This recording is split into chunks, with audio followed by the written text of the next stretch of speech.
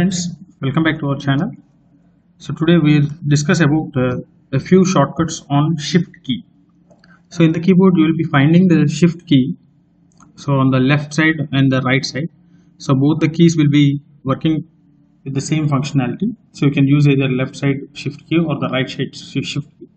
And now we'll see some shortcuts of shift key. So coming to the first one,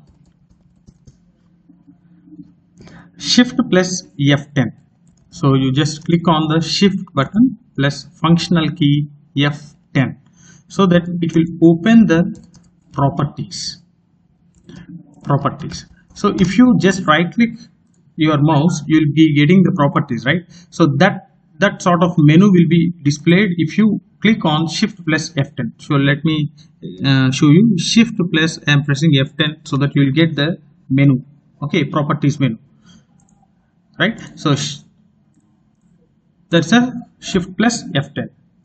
And the next one, control plus shift plus escape. So you have to click the three buttons, that is a control button, shift and escape. So this will open the task manager. It will open the task manager. So the name itself indicates the task manager will be having all the processes which are running on your system. See, control shift escape, you can see this is the task manager. Okay, I will explain about this task manager in detail in the next sessions, right? So this task manager will be having all the processors and the softwares or services that are running in our computer. It shows everything. Okay, and the next one is Windows button plus shift button plus S, alphabet S. It will take the screenshot. It will take the screenshot of your desktop, right? Let me explain. So Windows plus shift plus S. So you can observe here. So we are getting some crop option. So you can select the portion which you want to take it. See, we got the screenshot of the selected portion. So for taking the screenshot, you need to press the Windows plus shift button plus yes, right? The next one is a shift plus arrow marks. So whatever the arrow you can use. So this is for selecting the multiple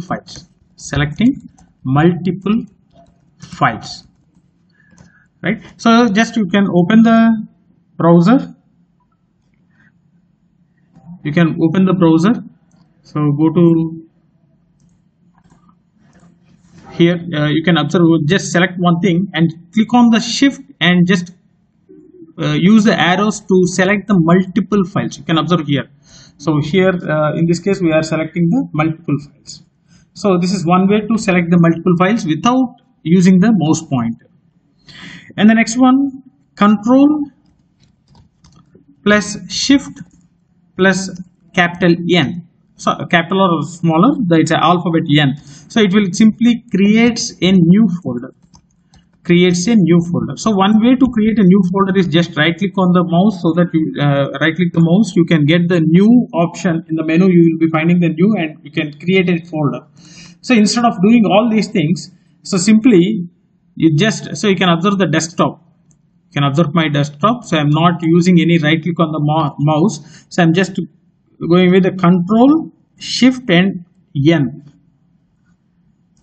See, control shift N. So automatically you'll get the new folder. Okay, once again I will show you. So control shift and N, it will create the new folder, right? Then see, next one is a shift delete. Shift plus del, shift delete. So in your keyboard you will be having the button called delete button, right? So if you delete any folder, see, I will delete this new folder. I will press the delete button on the keyboard, so that automatically that will be deleted from the screen and it will be moved to the recycle bin. So if you open the recycle bin, you will be finding the same folder. So whenever you want, you can also restore. So right click on the new on the icon and just click on the restore, so that again the folder will be appeared here. So if you click on shift and delete, if you press a shift delete instead of using the delete button, press the shift and delete, automatically this you will getting a prompt box, are you sure you want to permanently delete this folder? So this folder or these files which are deleted by using the shift and delete will not be moved to the recycle bin. So permanently they will be get deleted. So I have deleted by using the shift delete. So you will be not finding the same icons or same files in the recycle bin. So deleting the files without moving into the recycle bin, we have to use this shift delete. So delete without moving into recycle bin. So you can't restore the files. Once you delete, will come permanently, right?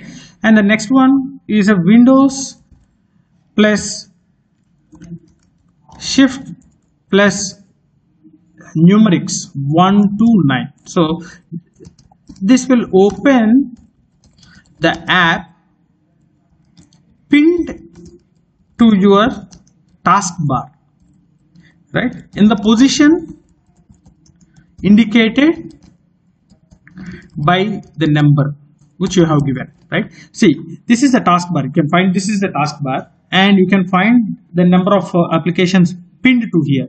So one is a file explorer, next one is a store, browser, and some phone companion, right? Now if I press Windows plus shift plus 1, the first app which was pinned in the taskbar will be opened.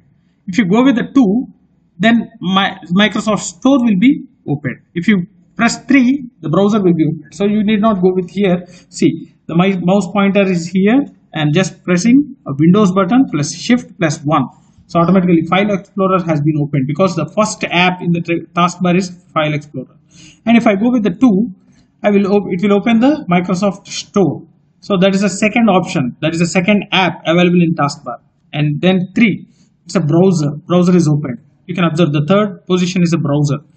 And 4, it's a phone companion, right? So phone companion will be open. And if you change the order, okay, if you change the order, or see, now the second position is having the browser. If I click Windows plus shift plus 2, so Windows plus shift plus 2, browser will be open, right? Previously the store has been opened, but here now I have changed the positions. Now the second position browser and the third position is for store. So now I will get, if I press 2, we'll get browser, and if I press 3, we'll get the store. And if you add a few more to the taskbar, see, I will add the Jupyter notebook in the taskbar, right? So the position of Jupyter notebook is 1, 2, 3, 4, and 5. So I just want to open the Jupyter, just go with the shift Windows and 5, so that the Jupyter notebook will be open. Okay, so Windows plus shift plus the number will open the app pinned to your taskbar in the position indicated by the number. So it will start with a 1. So based upon the position, the particular app will be opened, right? So hope you understood this one. These are the very few and important shortcuts need to be remembered. So let's stop here. And if you really enjoyed my session, like my session, share my session with your friends, and don't forget to subscribe to our channel. Thanks for watching. Thank you very much.